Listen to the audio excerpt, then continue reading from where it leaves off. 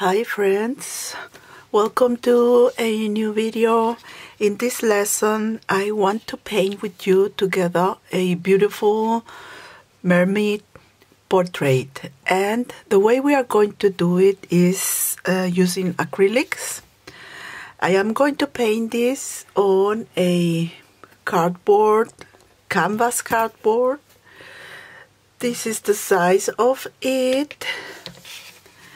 Just a square size. I find it very attractive for this portrait I am going to do with you.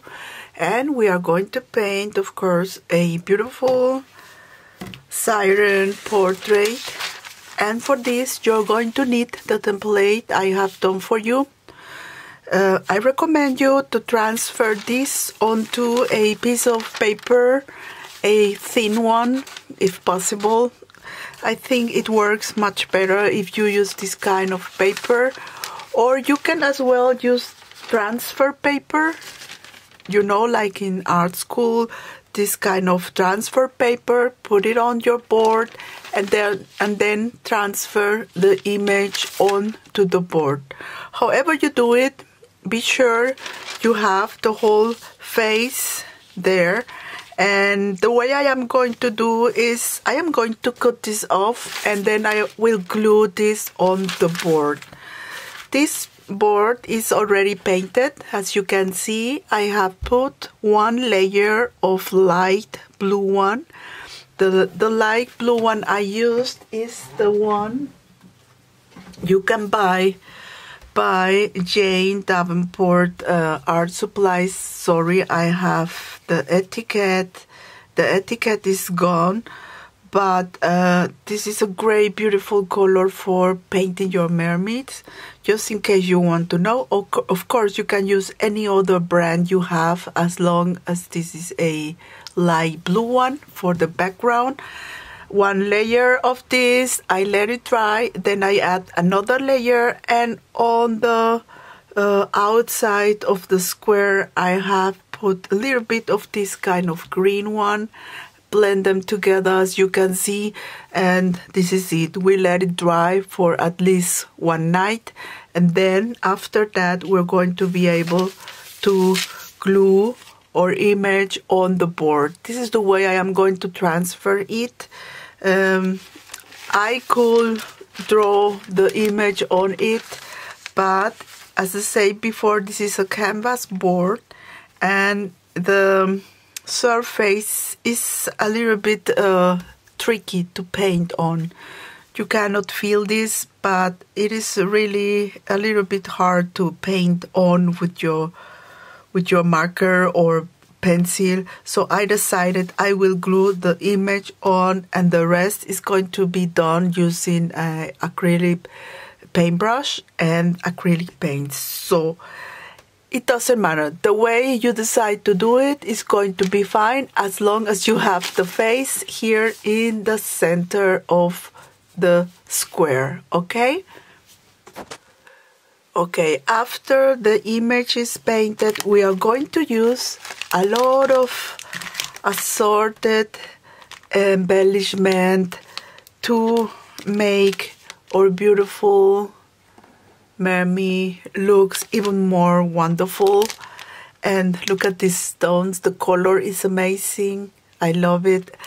And this has as well assorted elements you can use to embellish your artwork. So I recommend you to do the same, to look for this kind of embellishments. It's a lot of fun.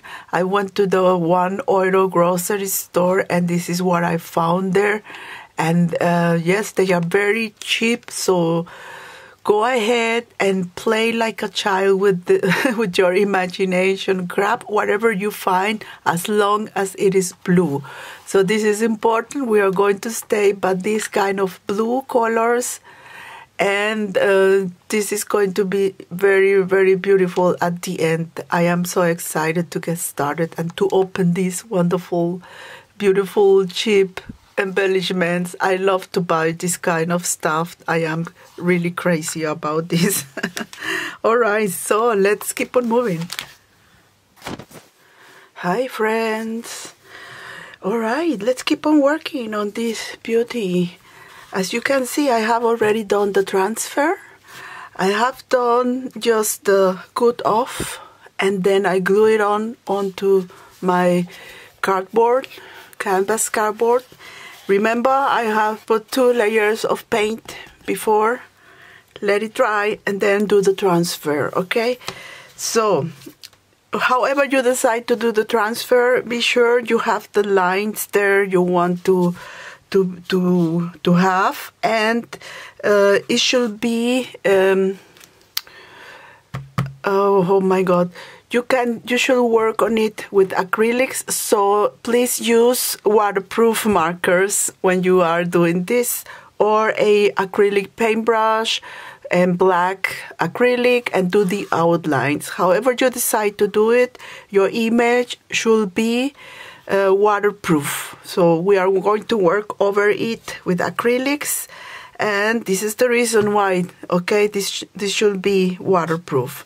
I will be using this paintbrush. This is a flat paintbrush number 2, and the smallest round paintbrush I have, especially for the details, for example, the eyelashes, or small lines. You will see when I use it. You are going to need maybe another size of paintbrushes. It depends on the size of the doll you're going to be working on. But if you are using the same size as I do, these are the paintbrushes. Number 2 flat one and a round one. A number 1, I think, yes, number 1 or 0, however. And I will be working with acrylics. I will use the satin glazing liquid. Sorry, so hard to pronounce for me. And this is a slow drying medium, especially for acrylics. This is going to allow you to work slowly, and you are going to enjoy the process because the acrylics are going to stay a little bit longer fluid. So you're going to be seeing this when I start painting, how beautiful the paint is when you do this together. Okay, so this is one of my favorite paints. I think I showed you this before. This is from Jane Davenport, the teal or light blue one. And then I will be using the Arteza dark teal. This is the darkest blue we are going to work with. And I love, this is my favorite blue color. This is from Golden Acrylic. And this is a teal one. Teal is the name of it. Okay. And for the highlights at the very end, I will be using the white Arteza as well. So these are the colors I will be working with. At the end, I will be adding as well some details. I will use my acrylic marker in black. If you don't have it, go for a round paintbrush and black acrylic, of course. And yes, here you have it. Work with similar art supplies. If you have another brand, another color you like, go for it, okay? This is your lesson, and you paid for it, so you have to enjoy the process, and especially it is all about spending money as well. So if you don't have these art supplies, just go for what you already have. No need to buy new ones, okay? Just go for a pale of blue, dark blue, light blue, middle blue, okay? All right, so these are the art supplies, and let's keep on moving.